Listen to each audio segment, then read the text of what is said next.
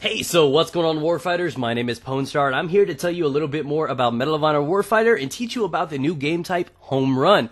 So get ready, get excited, because this is, in my opinion, the best game type in the game, and I'm going to tell you why, and hopefully you guys can understand where I'm coming from. So I'm going to explain the game type, what you need to do to win, and why I think it's such a valuable asset and one of the best game types that they brought into Medal of Honor Warfighter. So without further ado, the game type is simple. There are two locations on the map where the attacking team can grab the flags. As you can tell on my screen right now, there is an A flag and a B flag. The objective for the attackers is to obviously retrieve that flag, take it back to home base, score a couple points, drink a few beers, I don't know, eat some chicken wings, whatever it is you want to do. So the game type is quite straightforward. It's a mixture between search and destroy for those guys that have played Call of Duty before, and capture the flag. So it's basically a borderline attack and defend type game type where there are two flag locations on the map for the attackers to try to retrieve and return back to home base, and the defenders are supposed to thwart the enemy from doing so. So the objective for the defenders are to basically exterminate the attacking team. That's how they gain points. Now, what makes it so challenging is the way the game is set up and how the points are actually scored. Now, if I remember correctly, any team that successfully wipes out the other team basically gains 1 point towards the score. It's a race to 10 points overall, with a total of up to 10 rounds to hit that 10-point quota.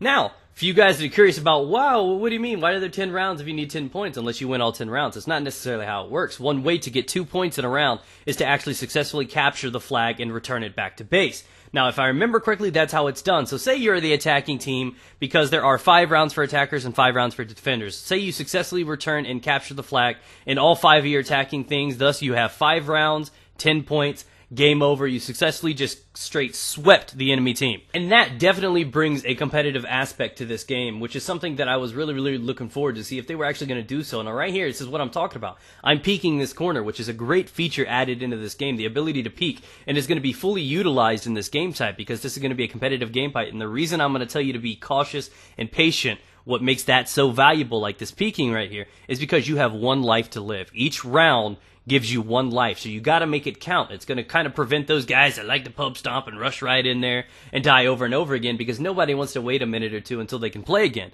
So everybody likes the fast-paced action, so it's going to come down to not only gun skill, but patience, teamwork, communication, experience is going to be what's so valuable in this. Because there's not repetitive spawns over and over, this adds that intelligence type feel that is great for a video game, where you have to actually think to outplay your enemy rather than spawn, run towards their location, and shoot and hopefully get the gunfight down.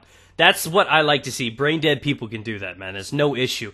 But this game type is for skilled players. It teaches you to become better at the game. It'll teach you to hone in and become a better person, a better team player, better fire team buddy. It's going to help you become a better player. And what I love about this so much is the experience that you're going to gain from this. This does bring a competitive aspect to this game. And I think they were trying to focus on the potential growth of adding some sort of an esports factor to this game. When you have a game type like this, where you have 1 life to live, you have 10 rounds, 5 attacking, 5 defending, multiple ways to earn points, and that brings a competitive aspect to this game that I was kind of worried about it would not have. I mean, from the beta, we played Hotspot, which I was expecting to be its only new game type. I heard rumors of Team Deathmatch, but Home Run kind of slipped by. I had no clue about this game type. And in the end, I was surprised and actually impressed at the end of this one. I absolutely love this game type. It is my favorite. I love to see skill on skill. Another thing that's not going to be a big factor is, as you can tell in the top left, kill streaks. You're not going to need to worry about support actions or anything like this. This is real, raw teamwork. This is going to be skill on skill, gun on gun. None of that, simple, fast-paced pub stuff. This is going to be where skilled players go to become better and to get a real challenge. And I can't wait to see this happen. I expect this to be on game battles, so on and so forth. This is going to be the one competitive aspect of this game that I'm really looking forward to. And it happens to be my favorite one. Throughout the games that I've played throughout the history of FPS, the games that I've always had a certain respect for. I mean, I love pub stomping and, games that have domination, conquest, rush, and stuff like that. But games like this force you to make proper decisions, have experience under your belt, when to rush, when not to rush. I mean, do you risk dying right off the bat by surprising them? I mean, there's so many decisions to be made. Like right here, I knew a guy was pulling a flag, so I rushed into their area, potentially risking myself, but at the same time occupying them so he can completely run back the flag. A sleight of hand, if you will. So experience is going to be a big factor. So I can see people that absolutely are horrible players in a public setting and can't build streaks, but do exceptionally well with teamwork in this one. Look at this guy, slam that flag down. America. That's right, he knows. What's up? And that's what's so great about this, is that the game could turn around. If I remember correctly, we played and they were up 4-1 to us. And we just picked up 2 points right there for capturing the flag.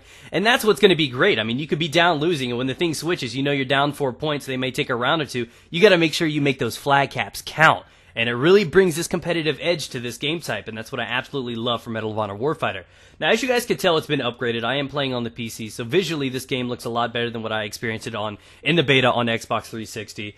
But I do expect to see a competitive side to this game. I would love to see this actually come out well. I'd like to see teams, game battles, competitions. Do I think it's going to be on the pro circuit anytime soon? No. But this is a great first attempt at a great game type.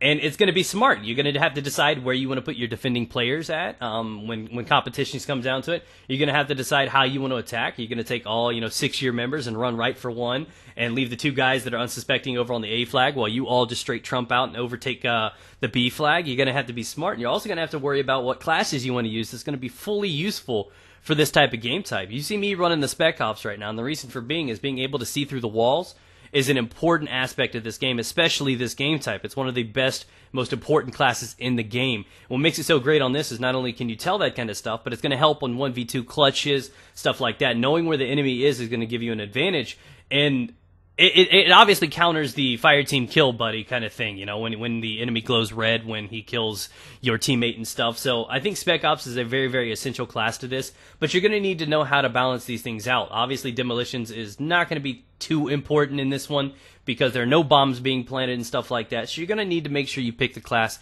that works for you. And again, like I said, this brings that competitive thing into it that I can't wait to see. I can't wait to see if, this becomes a popular thing. But above all, what I look at when I see this game type is I see that Medal of Honor is making an effort, making a push. Danger Close is trying to keep up and put themselves in the contending spot to show that, hey, we can do this kind of stuff that these other games have. We can come up with creative ideas. We can put it out there. We can try to get competitive. We can try to do all these things. And I really, really do admire the fact that they're stepping up, trying to appeal to all kinds of different people. As you can tell, this guy's running back his flag. You can see the flares hopping up and down, and that's basically where he's got to return the flag to. He's not paying attention. I mean, paying attention and calling out, how many people have been dead. This is going to be a very competitive game type, much like Search and Destroy in Call of Duty. He tries to run for it. He notices the guy shooting at him. Gets clipped right before the end. So they did win that because they eliminated us. That puts them up to 6 points. We had 7 overall because of the flag caps. Put us ahead. We won it overall. It was a great game. I had a lot of fun. Let me know if you guys want to see more of this gameplay footage. Knuckle pump! Good game, guys. Look at that mustache. What a porn star. So thanks for watching, guys. Check out Home Run. Hey guys, be sure to subscribe if you're new here. Make sure you check out the recent video on the screen or be checking down in the description for it. It is a live commentary with me and a few other commentators, Anderzel and Mongol FPS. It's a funny live comm. Enjoy it if you want to. Follow me up on Twitter, Facebook, and Twitch to find out all the cool details around Medal of Honor and up to date with all the new videos coming out. Thanks for watching, guys. Remember to leave a like and favorite. It helps out a lot, guys. Peace out. Get it.